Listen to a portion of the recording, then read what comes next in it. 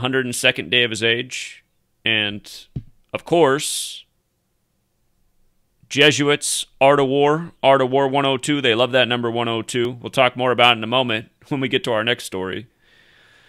But, again, these are all war tactics. You know, the Jesuits see themselves as a military order. They are controlling a population of slaves who they don't want to go to war with them. You know, they want to keep them right where they are. So they know to give them the delicious, addictive food, you know, the alcohol. Finally, they're giving marijuana to the masses as things get worse, you know, just like how they gave people alcohol during the time of the Great Depression. And, you know, pornography, all these things, they're all part of the military strategy of keeping, you know, the manpower parked right on their ass. Imagine this situation right now.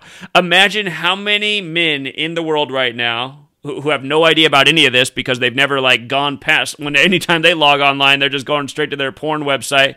But how many are like high right now and jerking off? I mean, just imagine if you could see how many people are in that situation right now. I guarantee you worldwide, it's millions of people right now. They're high, maybe they're drinking too, they're jerking off. It's their daily routine. And these are the same people, if you brought this knowledge to them, they'd be like, are you a conspiracy theorist? It's like, I'm just not a jerk off. Boom.